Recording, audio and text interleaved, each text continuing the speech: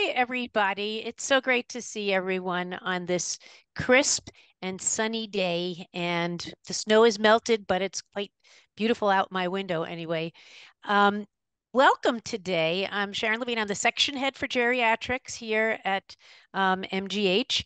And we are really excited to see so many of you here to explore today's topic. And you'll be meeting doctors Shaun and Monique Hedmann, who will be talking about medical cannabis. And I am going to pass along the baton to Judy Willett. To Susan Edge, no, to Judy, right? To Yeah. Judy, who's going to get you started in for today's session. And we're so glad you're here. Always wonderful to see you. And this is an important topic. We get asked about this a lot. Dr. Russell is away this week, and so I'm pinch hitting for him, and it's great to see you all. Thank you, Sharon. That's great. Welcome again, everyone. I just wanted to let you know that a few months ago, we held a town hall focus group. We wanted to get your input and your thoughts and comments on how the town halls have affected you, what you liked, what you were looking forward to, all those kinds of things. And just as a very high level, I just wanted to let you know that the people who attended that said that all of our town halls, which again, we started when COVID hit, so a few years ago now, found the town halls informative, very interesting. They really liked, now that COVID is on a lower rise and at a different stage, they really liked the very varied topics and really improved the feelings of community. So we were very pleased to hear all of that. We also had suggestions to maybe have some breakout sessions so that there was even more ability for more people to have discussions. So that's something, depending on the topic, that we can absolutely think about. Also, people gave us feedback on topic ideas, and some of them range from resources for caregivers to what's the difference between palliative care versus hospice, and also just MGB and what's the structure and the effect and what does it feel like and look like for patients along with providers at MGH and other places. So those are just some of the highlights, and now we can get on to our fascinating topic today. Susan?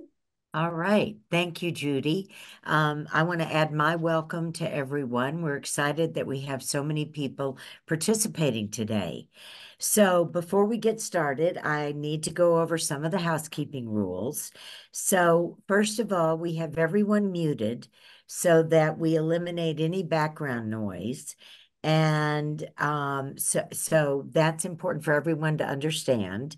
If you want to view the speaker on your full screen, go to the gallery view up in the upper right-hand corner, and you can click on speaker full screen, or you can click on participants, which is the view that I'm in right now, so that you see everybody who's on the call.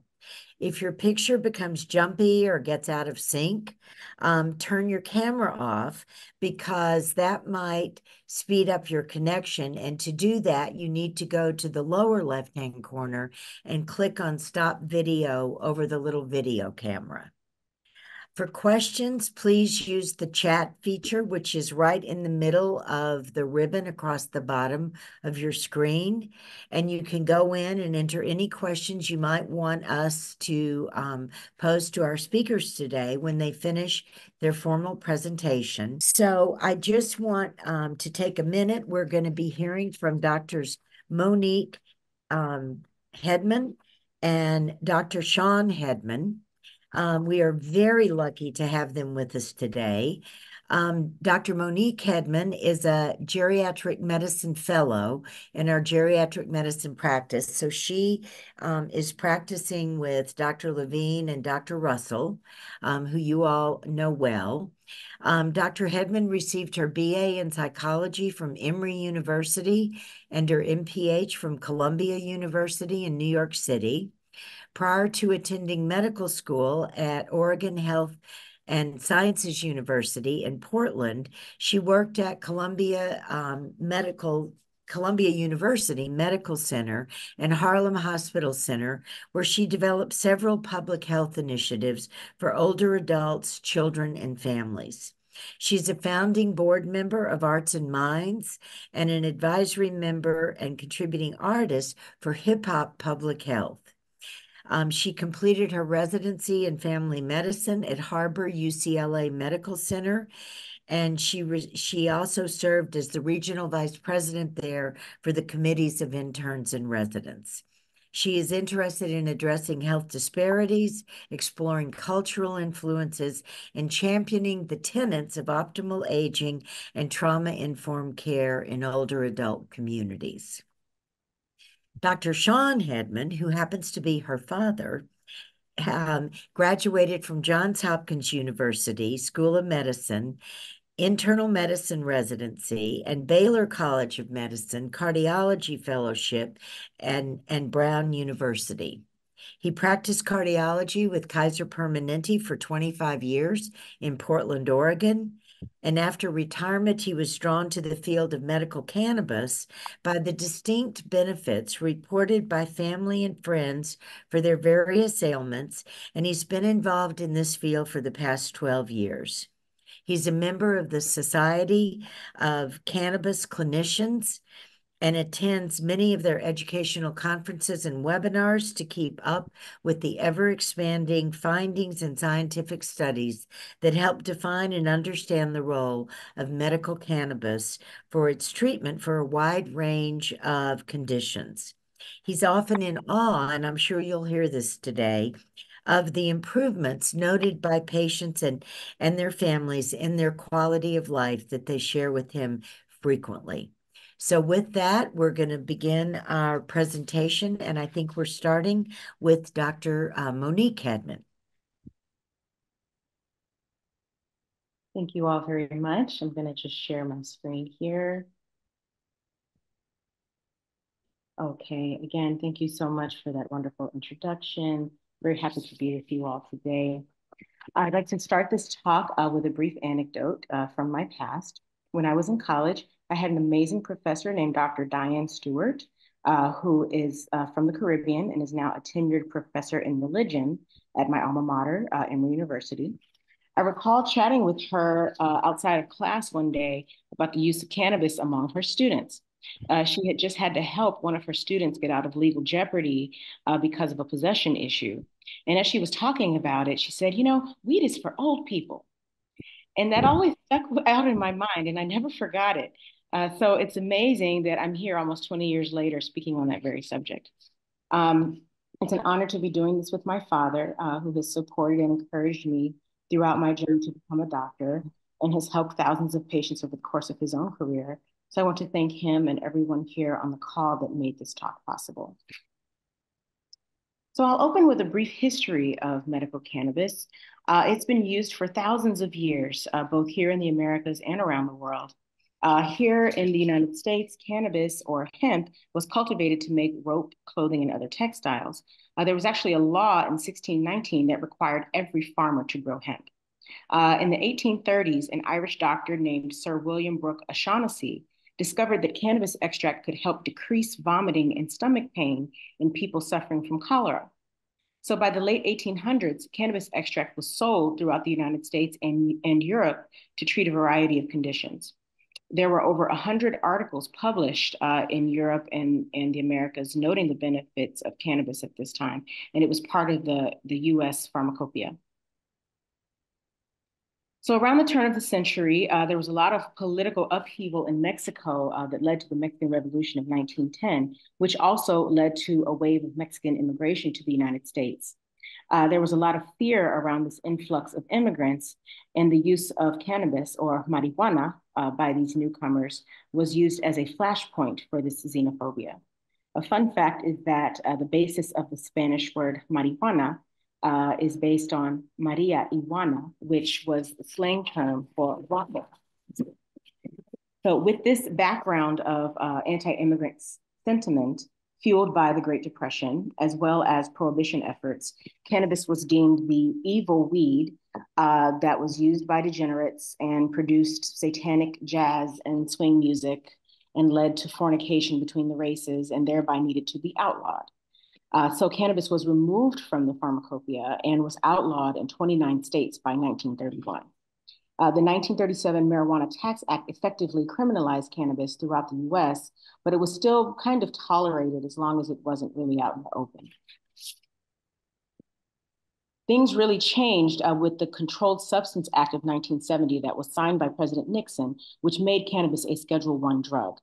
Not only did this hamper our ability to study it, but it led to the disproportionate incarceration of Black and Brown people in the United States, despite relatively equal levels of use among various racial and ethnic groups. There are still hundreds of thousands of arrests for cannabis possession happening annually all over the country, and most of them are for low-level possession and disproportionately affect minorities. Some of these laws are beginning to change, and hopefully we can continue to put an end to this injustice in the years to come. But for all of these reasons, we are moving away from the term marijuana because of its inherently racist and xenophobic roots in this country, and are encouraging people to embrace the more neutral term cannabis. Dad? And it should be useful to note that over the years, there have been multiple agencies and groups that have called for removal of cannabis from Schedule 1, including the FDA, the American Medical Association, AARP. They're all recognizing that there's no need for it to be on Schedule 1 anymore. And however, this has been consistently declined by the DEA. Perhaps mostly for political reasons and also possible for financial implications that it could have for pharmaceutical companies. So hence we do not have as much information, evidence-based information that we could use. There still remains a stigma for its use. Fortunately, a lot of very good studies have come out from information from studies that were done in Europe and in Israel. And so we have a fairly good amount of information now about medical cannabis. Dr. Hedmann, could I just ask you to speak up a little? Oh, okay. Okay, very good. Thank you. All right. Thank you. I'm quite soft-spoken, and I definitely get it from my dad. We'll both give No, you were fine, but I think Dr. Hedmann, if you could just speak up a little bit. Okay, will do. Thank you. So in recent years, people have started to recognize the benefits of medical cannabis, and it's starting to permeate the general American consciousness. So in 2015, Dr. Sanjay Gupta, who's a well-known medical commentator from CNN, led the first of several episodes in the Weed documentary series exploring this topic of medical cannabis. The latest episode, number 7, that just came out late last year, is entitled A Senior Moment, where he talks about the potential benefits of cannabis use as we age. This article was published in the New York Times a couple of months ago, detailing how older adults are beginning to turn to medical cannabis to treat the common ailments that affect them, and many of them are finding it helpful and preferable to many pill-based therapies. People over the age of 65 are the fastest growing group of cannabis users in the United States.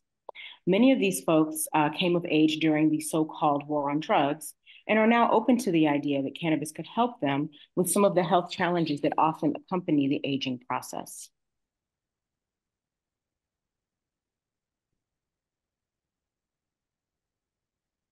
Yeah. Yes. Okay, so the medical benefits for cannabis include the use of we're up to this of cannabis medicine.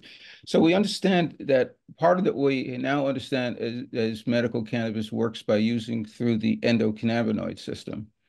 And that includes the use of the identification of two systems, two chemicals that have been made by the body. One of them is called anandamide. The other one is 2-AG.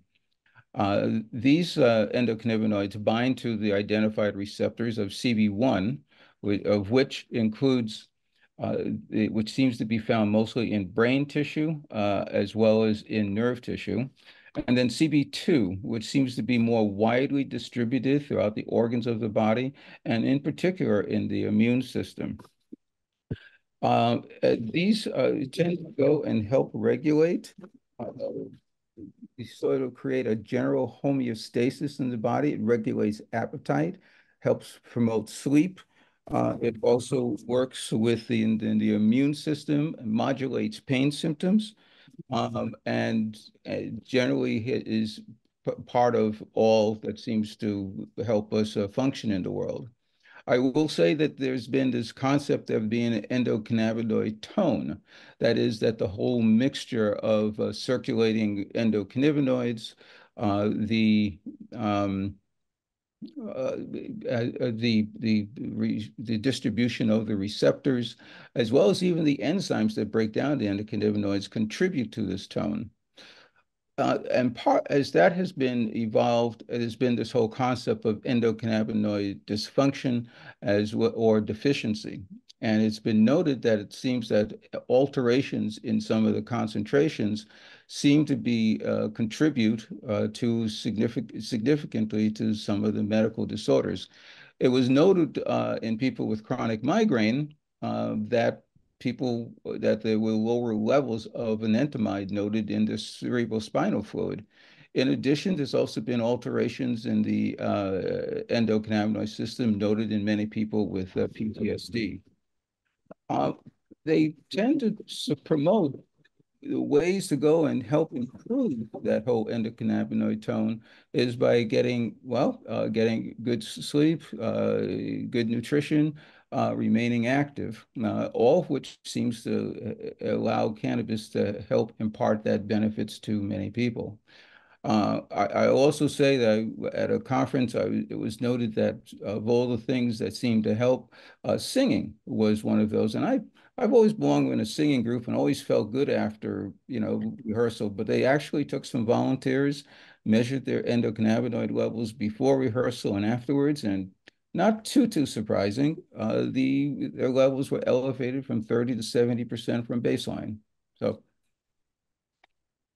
I'd just like to add that, the feeling of euphoria that people often have with osteopathic manipulation or even from acupuncture, and even the so-called runner's high that people get after vigorous aerobic exercise is attributable to the release of endogenous cannabinoids or endocannabinoids in the system.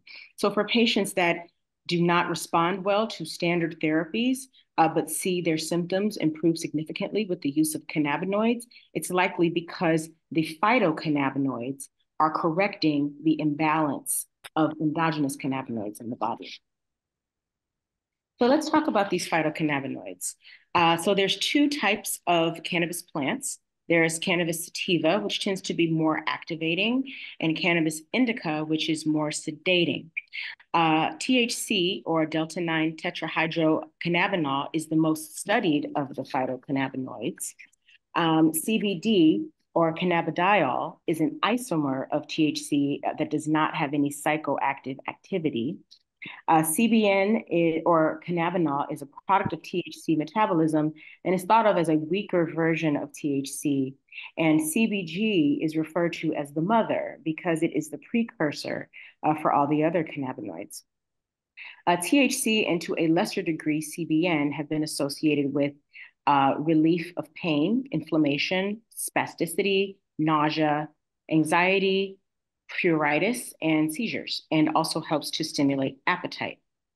CBD has been shown to increase circulating endogenous cannabinoids or endocannabinoids, and also has activity at serotonin and capsaicin receptors. It's also been associated with relief of pain, anxiety, depression, seizures, inflammation, spasticity, and nausea. But there's also some emerging evidence that it may have value as an antipsychotic. In addition to the conditions that I just mentioned that have been associated with effective treatment with THC and CBD, CBG has been shown to reduce erythema or skin inflammation and actually inhibits certain inflammatory enzymes more potently than THC does. This is a good Dr. Hedmann? Yes. Can I just ask a question? Can you just quickly review the differences that you just talked about, just to make sure that everybody understands them? Okay. Sorry. So THC is the most well-known phytocannabinoid, the most well-studied, and it tends to be psychoactive. CBD is an isomer of THC, so it's similar but molecularly but different, and it is not psychoactive. CBG is like a starter molecule or a precursor to the other cannabinoids that we're talking about, and CBN is just like it's like a small part of the THC molecule. It's just like a fraction of the THC molecule and has Okay. similar effects as THC, but has a weaker effect. Okay. Thank you. Yes, sorry about that. That's okay. This is a good time to introduce the concept of the entourage effect, which basically suggests that cannabinoids work together to enhance each other's benefits and decrease side effects. So, for example, CBD antagonizes potential undesirable effects of THC, such as intoxication or sedation or even tachycardia, while also enhancing its analgesic and antiemetic effects. Dan? Okay. And I will say there's been an emerging aspect of the of cannabis where they note that there are terpenes that are part of the multiple compounds in the plant seem to also offer their own effect on the entourage. The terpenes are are found in many flowers and fruits, etc., and seem to give cannabis this very distinct aroma.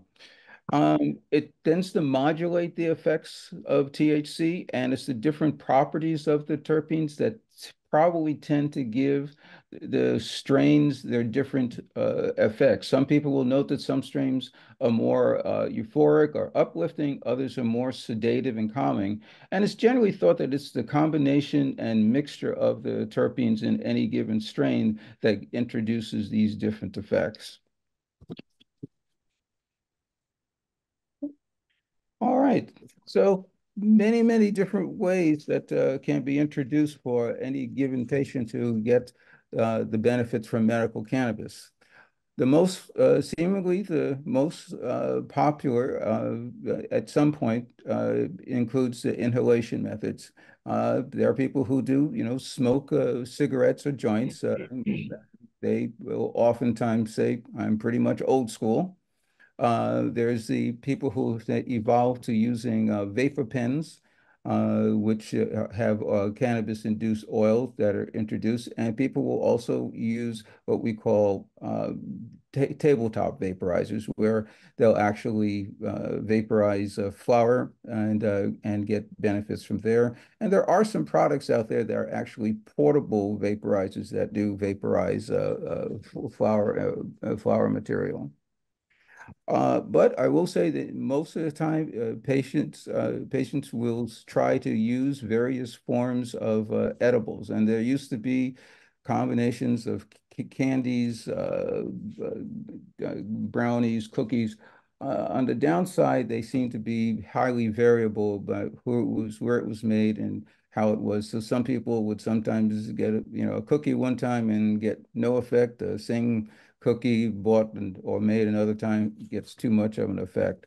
Gummies that are now part of the major use seem to be a really nice way they've been able to match and get combinations or of the different forms of the phytocannabinoids, and then and different concentrations. So patients can actually kind of use what seems to work for them and then adjust accordingly. And as we always tend to advise them, you start slow and then to see how the effect goes, and then increase. I'm sorry, start low and then increase slowly till you match or get to a point where you're getting the benefits and not having any adverse side effects. Tinctures are also another way that people will use to use cannabis. Sometimes they will just put it into a liquid, soda, or what have you. Oftentimes, though, they'll use the tincture directly into their mouth and get what we call oral mucosal absorption. And another method is the use of topical forms and transdermal. I've never been enthused for people to spend the extra money to get transdermal cannabis, but some people swear by it. But mostly the topicals tend to be made from some type of a coconut oil that's been infused with cannabis and it's just applied to the affected area. I have many people that certainly use topicals as an adjunct to whatever they may inhale or ingest. But I've actually had some people just patients just use a well-made topical alone. Another form is oral mucosal sprays. There's one that's used in Europe and Canada called Sativex, and it's been extensively studied, but it's not allowed in the United States. But I have seen methods, other, I guess, more local people, local people sometimes create a spray. And if you find one, you'd have to read the label to see just how much cannabis is in there to see if it will be effective for you. So, cannabis and pain. This seems to be the main thing that's being used. AARP certainly noted that chronic pain, anxiety, depression, and sleep disturbances seem to be the main benefits that older adults can gain from cannabis.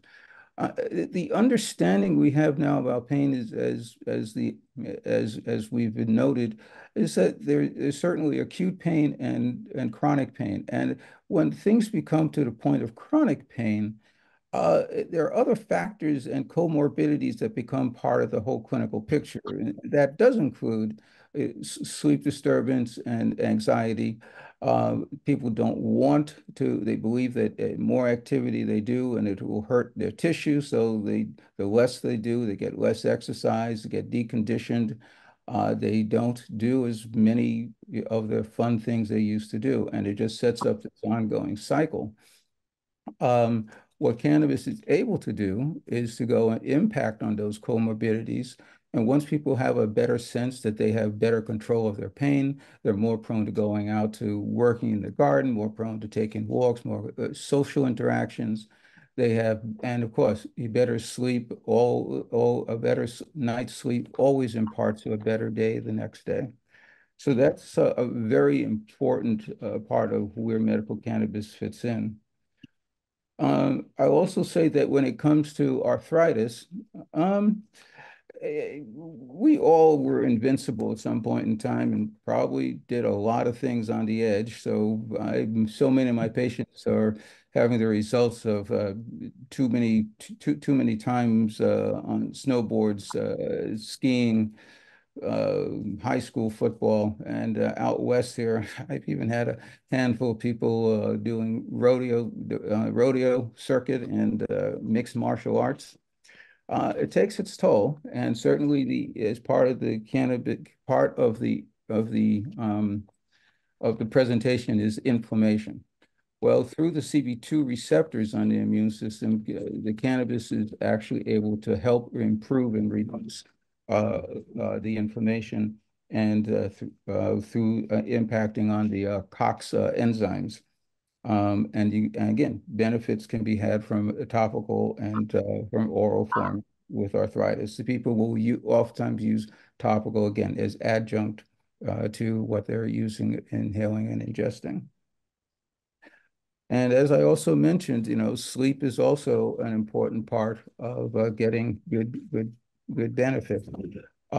Sleep is restorative. It improves your health, healing, quality of life.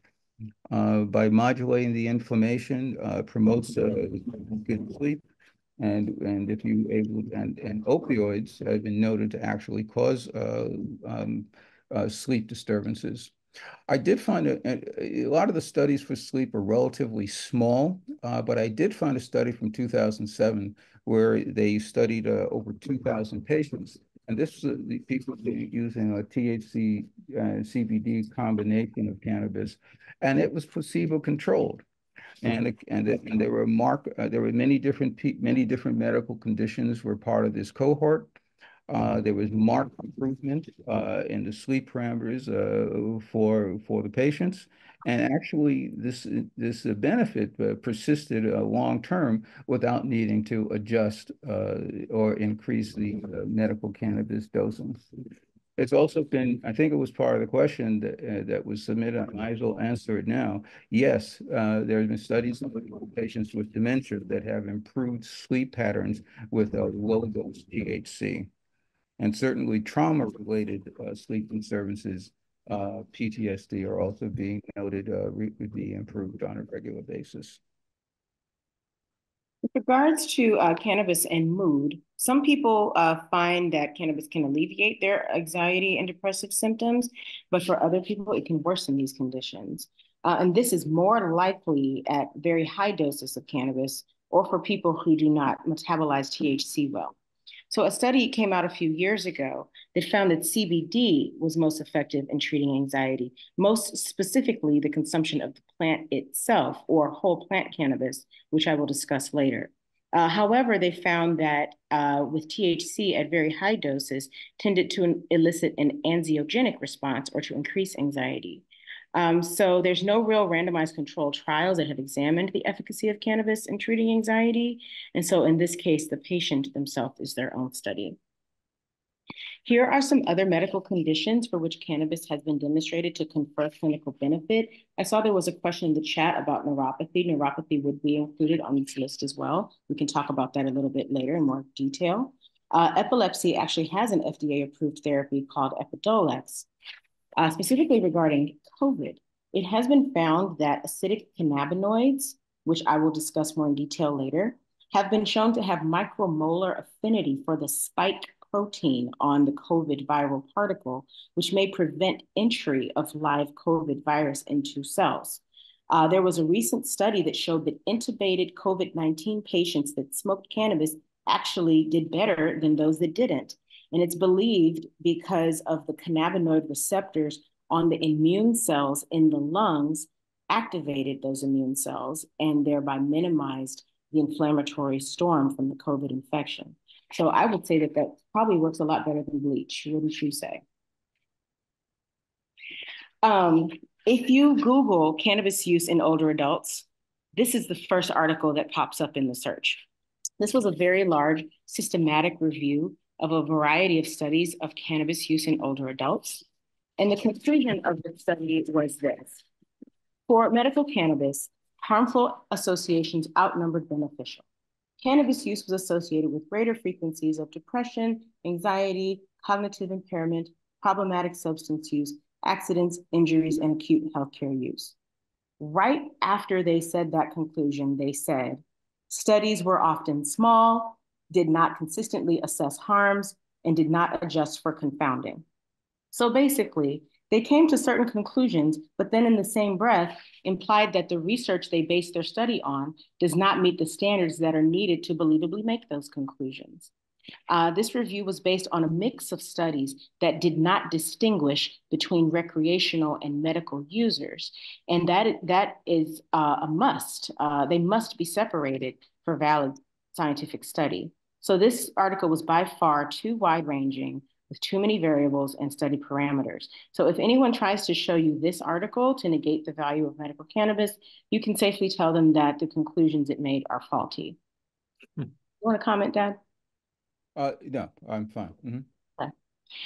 I'll also point out that the majority of studies that talk about the negative effects of cannabis focus on people who are smoking or vaping cannabis, which is typically more seen in recreational users. And many medical cannabis patients used oral and topical formulations.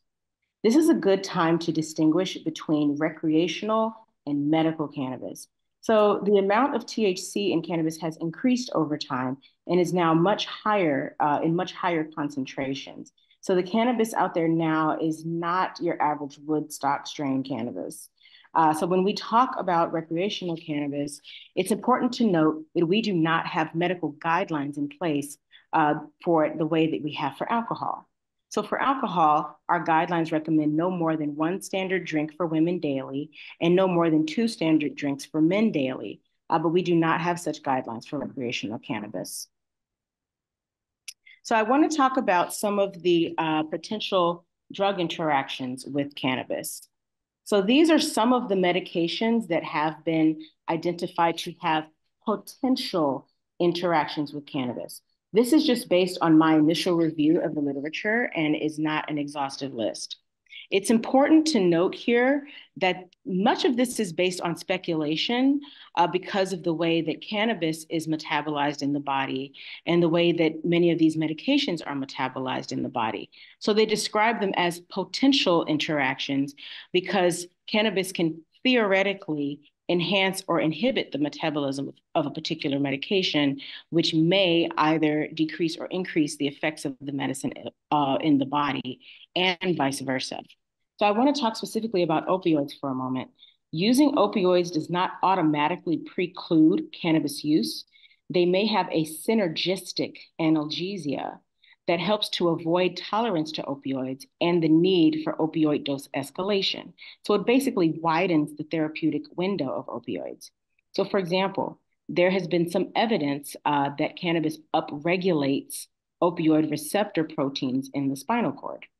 Cardiorespiratory suppression is a concerning side effect of opioids, but there's no real evidence that cannabis use increases this risk. Regarding some of the other meds on this list, fluoxetine and amiodarone may increase exposure to THC in the receptors and thereby increase its psychoactive effects. Ketoconazole, which is an antifungal, may also increase THC and CBD concentrations in the body. Smoked cannabis can increase the clearance of theophylline, which is a popular COPD medication, by up to 40% and can thereby reduce its efficacy. With statins specifically, it's possible that CBD can affect the metabolism of simvastatin and atorvastatin and thereby increase their concentrations in the blood. But this is not a concern with pravastatin or rosuvastatin because they are metabolized differently. The one that I want people to be most mindful of is warfarin because cannabis may increase warfarin levels, which thereby increases the risk of bleeding. Do you want to comment? Well, yeah, I'm going to say, there's always been this concern about opiates and cannabis being used together. Well, I can point out one thing that why there's no respiratory suppression node with cannabis is because there are no cannabinoid receptors in the respiratory centers of the brainstem. So that being said, I do remember there being a study that was performed in Israel where patients with chronic pain were on a opiate regimen, and then a standard dose of cannabis was added to their daily regimen, and the patients were allowed to adjust their as-needed use of opiates accordingly. So over the course of 1 to 2 months, it was demonstrated that the patients on their own seemed to reduce their opioid use anywhere from 40 to 80%, and in some cases seemingly got totally off the opioids. And that tends to suggest that there's, a synergistic benefit to be had between opiates and cannabis. There was not any increase in the circulating opioids that was demonstrated. And certainly there's less side effects associated with the opioids when you have a lower dose or reduce that completely. As far as that exhaustive list, I have had several patients on some combinations of many of these medications. I cannot cite there's any evidence, clinical evidence, that there's been some major alteration in the cannabis levels or the other levels of the prescribed drugs. If anything, certainly as older adults, we have different metabolisms, but people will tend to adjust their dosing accordingly to get the desired effect and avoid side effects. In my practice of cardiology, had to use warfarin, and warfarin interacts with everything. So oftentimes, once people find a good dosing of cannabis that seems to work for them, seems to get good absorption, they tend to stick with that same dose going forward. So now I'd like to address some of the potential side effects of cannabis. I think this is of interest to people. Particularly as it pertains to psychoactive forms of cannabis, or those that contain more THC. They can alter one's sensorium, so it is important to be mindful of those potential side effects. With specifically to dry mouth, the reason that cannabis can cause dry mouth is because there's a CB receptor mediated effect of THC on the salivary glands, which reduces salivary flow. And pulmonary symptoms of cannabis tend to be seen in people that either smoke or vape the cannabis. And again, and I'll come back to this in a moment, but some of the more potentially more serious consequences of cannabis use. One of them is cannabis hyperemesis syndrome, which is a condition in which people who consume very large and very strong doses of cannabis over time develop recurrent vomiting. There is a potential for addiction to cannabis in people that have a tendency towards addictive behaviors. My understanding is that this risk is actually a little bit overblown. It's important to note that all of these side effects, these potential adverse effects and potential side effects of cannabis tend to happen at very high and very frequent doses of the psychoactive forms of cannabis. Any comment, Dad? No, falls appear to be one of the most concerning thing, as people will tend to be, have dizziness and falls and associated, maybe they have more problems with their arthritis. So those are things that help each individual adjust their dose. They have to feel like they're not having too much of an effect, but getting enough of a pain relief to become more functional. This is very important, and this is a very important part of the talk, and I'd like for everyone to pay close attention. It is important to note that some of the medicinal components of cannabis are diminished or lost through smoking or vaporizing. And the reason for this is decarboxylation. When phytocannabinoids are heated up to a particular temperature, which we understand to be 240 degrees Fahrenheit, they lose a carbon group from their molecules. And so in their natural form, without being heated up, the phytocannabinoids are in an acidic form. Hence why these are referred to as THCA, CBDA, and the like. So these acidic cannabinoids have greater bioavailability than the neutral cannabinoids without the psychoactive effects and have very significant medicinal effects. In their original acidic form, without heating, the cannabinoids are more effective in treating inflammation and pain than their neutral counterparts. So for example, THCA has been shown to have anti-inflammatory, anti-seizure, and anti-nausea effects at much lower doses than the neutral form of psychoactive form of THC. CBDA is absorbed 5 to 11 times better than neutral CBD when taken orally and is more potent. It has been shown to target the COX enzymes. COX enzymes are associated with inflammation, and this is the same mechanism through which NSAIDs, such as ibuprofen, help to reduce inflammation. And as I had mentioned, CBGA plays a major role in the formation of other cannabinoids. Yeah. And so a very easy way to go and get your dose of the acidic cannabinoids is to take some flour material, put it in a mug, pour in some hot water, and let it seep for 3 to 5 minutes. And this, since the acidic cannabinoids are hydrophilic, they will easily come out into the hot water, and then you can just drink the whole thing down. There's no need to add any milk or butter. And again, it's better, both THCA and CBDA are better absorbed, and hence will likely have a more beneficial effect. I will say that before, and again, the whole findings of the acid cannabinoids are because those chemistry majors we used to make fun of are now know how to extract them. But I will say I had a number of patients before this came out where among the ways I asked how they were using their cannabis, they say they were making a tea. I was like, okay, well, now we know. So, and I also say also that another way people will use the, if you will, raw cannabis is to make smoothies. or shakes or smoothies. Uh, I do have one particular mother who was treating her autistic child, a teenager, if you will, with a smoothie, a cannabis smoothie, twice a day. And certainly, she couldn't send him to school, altered. But within 3 weeks, she went up and just asked him, "How are you feeling?" And he said, "Mom, I feel like a human being." And so there's a lot of good benefits to be had from the acidic cannabinoids. So this is just a general example of dosage recommendations of plant-based acidic cannabinoids.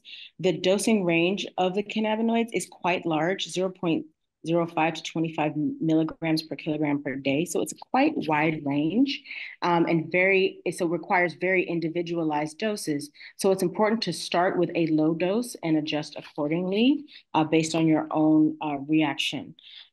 So some people, as we mentioned, will choose to put this in a tea. Some people choose to chew the raw flower or even just hold it inside their buccal mucosa.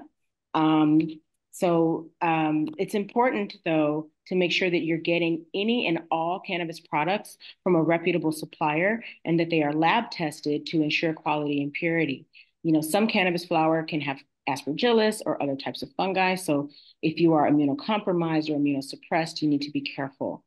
Also, while there are a lot of people in the dispensaries that are quite knowledgeable, we recommend that you consult a reputable medical cannabis provider, a physician, nurse practitioner, or physician assistant to provide you with guidance. And if you see that a provider is not helpful or does not give you adequate guidance, then see someone else, because the potential for benefit and the potential for harm are both formidable here. So it's best to leave it to the licensed experts. Any comment, Dad?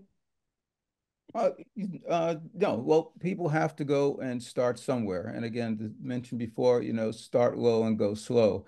The one thing about gummies is that they're now consistently made at specified concentrations and combinations. So once people can find, a good dose, they will tend to stick with it. Everybody is different. So when I can never tell anybody, well, how much should I use? uh, starting on a low dose and assessing the benefit and then adjusting accordingly is the way to go. The inhalation forms do give rapid onset, which can be very important in people with their migraines and also with onset of nausea. But generally, edible forms, they tend to take anywhere from 30 to 60 minutes to actually start to have a measurable impact. So Dr. Hedman, I think we really need to leave some time for okay, questions. So We're almost done. I have go one. ahead. Yeah, I just have a couple very important Go ahead. through that will likely answer some questions that people have. Okay. So this was just an example of um, uh, a plan for cannabis titration. So they do recommend that people keep a product and dose log to help you find the right dose and schedule. Some of you are probably wondering how you can even go about doing this in the state of Massachusetts. First, you would visit a certifying healthcare provider to get a written recommendation, and then you would enroll in the Massachusetts Medical Use of Marijuana Program. Looks like the state of Massachusetts has not caught up about the use of the term marijuana, so hopefully they'll get with the program soon. You have to be a legal resident with an ID. You may have to show a utility bill to confirm your residence. This is a list of conditions, but also not an exhaustive list. It is at the discretion of the provider that is supporting your application. And then once you have the card, you would be able to avoid paying taxes on any cannabis that you purchase, which can be up to 20%. Some people will qualify for a hardship cultivation registration, which allows you to legally grow your own cannabis if you have financial hardship, you don't have access to reliable transportation, or you live far away from a designated medical cannabis treatment center. This is a integrative medicine doctor. It's great. He specializes in geriatrics, integrative medicine, and he is one of our go-to medical cannabis physicians here in Mass General. I just recently met him at his office in Salem. Him and his NP, Megan Clements, are lovely. They have a very nice clinic space. They're getting ready to launch group visits and a test kitchen. I understand Salem's a bit far for people, so they may have some virtual options. But this is one person that you can connect with if you're interested in finding out more about how to use medical cannabis to treat your specific health conditions. Also the healer.com and Society for Cannabis Clinicians websites are also great resources. So we'll move on to questions. I just wanted to, just give my dad the floor with any last minute points here. Just trying to get more education for both clinicians, to get them to start to teach the endocannabinoid system in medical schools, and to be able to have more research, more evidence-based research, so clinicians and patients would feel more comfortable, using cannabis for their medical disorders. Step number one would be removing the Schedule I designation, and that would open up a lot of opportunity here. So thank you so much. This was incredibly informative. And so I feel like I'm much better prepared and more knowledgeable. So thank you. A lot of the questions that came in before today's presentation, I think you all have touched on, but there are a couple. One, for example, that just came in. Can you say a little bit about the difference between medical cannabis and recreational cannabis? And my understanding is it's not so much the difference in the cannabis, it's the difference in why you're using it and how you can access it. But could you maybe say a little bit about that? Certainly. I'll have to say that the vast majority of my patients really don't like to get high. Before there was CBD as alternatives, I have had patients that would drive in from the coast, which is about an hour out of Portland, and they will purposely not use any cannabis before they got behind the wheel of a car, and then they would have to drive back. Um, so recreational is just pretty much mostly using inhaled forms of cannabis, and generally medicinal forms tend to offer the longer acting effect that people need to get through their day and to get through their night. Okay, thank you. Can you say something about the best form of cannabis gummies for sleep? Do you have any recommendations about that? If one were to go and try and you start to use the gummy, I would try to find the lowest dose gummy that you can find, preferably CBD, or if you want to, or a CBD THC combination. If you were to go and get like a 10 milligram gummy, I would almost suggest starting with a quarter of a gummy and see how that affects you and your sleep that night. Do that for a few nights, and if you're not feeling any adverse effects, then you can but not getting as much sleep as you'd like, and I'd certainly increase it accordingly to a half, three quarters, etc. Okay, thank you. Does prescription insurance cover any of these forms of cannabis or the visits to learn about how to use it and whether it might be effective for you? Certainly, it's not being covered by medical insurance. So people whom are using medical cannabis are having to pay, out of pocket. But then again, they're getting the relief. And even though their prescription medications were, well, covered by insurance, they don't work or they cause too much side effects. So you need to have your quality of life, and cannabis offers that to many patients.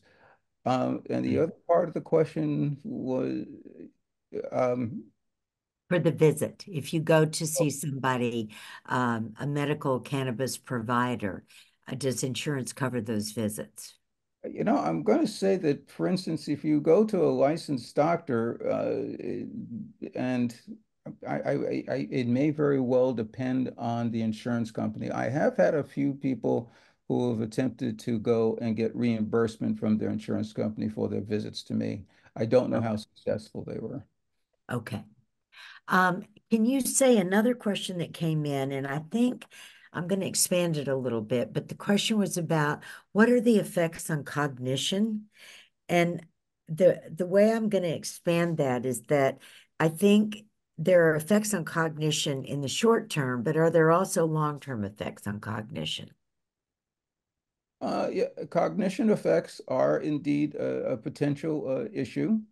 Um, I will say that there was a study that was trying to determine the negative cognitive effects seen on a young adult's brain. This has been in a study, and the study it was a meta-analysis, and what they determined was that yes, under the acute phase of using the cannabis, there was cognitive changes.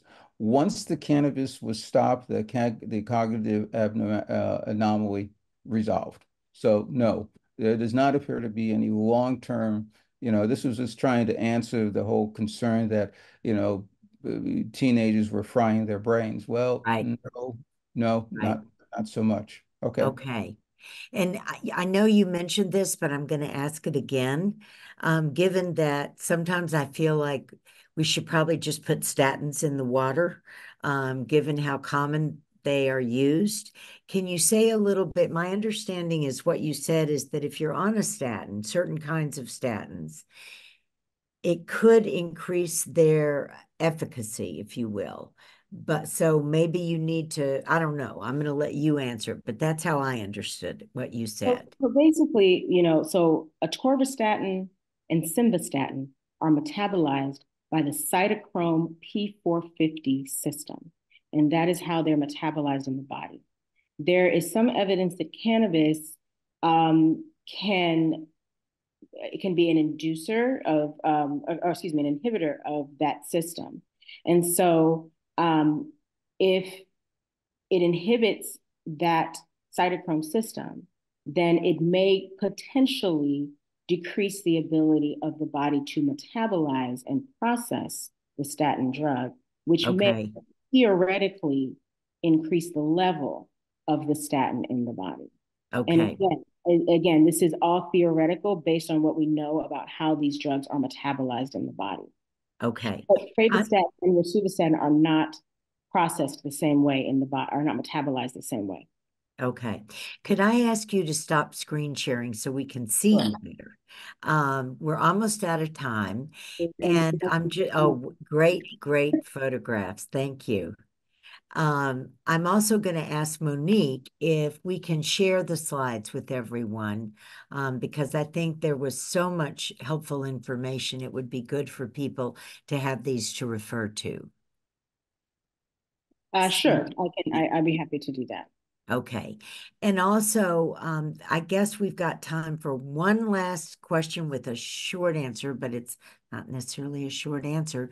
But if you could just mention some of the contraindications that people might want to be aware of, and they specifically asked about antidepressants. So again, it's similar. Some of these things are working on the same receptors, and so your antidepressants such as SSRIs work on serotonin receptors, and then cannabis may also interact with serotonin receptors. And then there's also a question about whether or not the cannabis is affecting the metabolism of those medications.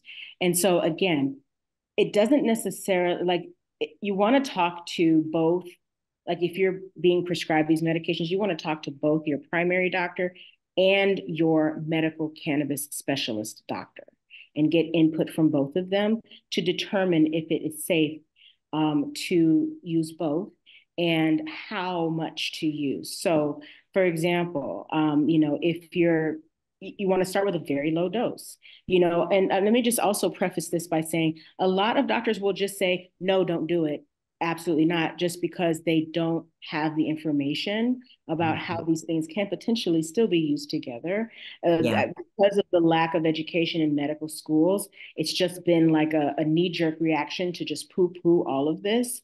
And our goal is to kind of like break the mold with that and explain that there is a role. If we have endogenous cannabinoids in our body, then clearly there is a role for the use of phytocannabinoids. And it just has to be done very carefully in concert with multiple specialists to make sure that your safety as a patient is optimized. Yes, thank you. I think that's a very important statement.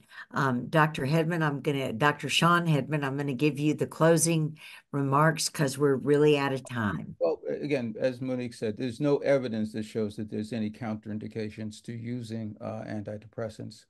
Um, as I said, I've really had it's been quite an interesting journey and education for me. I've had to go and relearn internal medicine as well as orthopedic surgery, and I've done some neurology. So to see how much benefit so many of my patients have gotten over the years, it just astounds me. And just again, how much it has just made a significant difference in their quality of life and their ability to just, be more functional.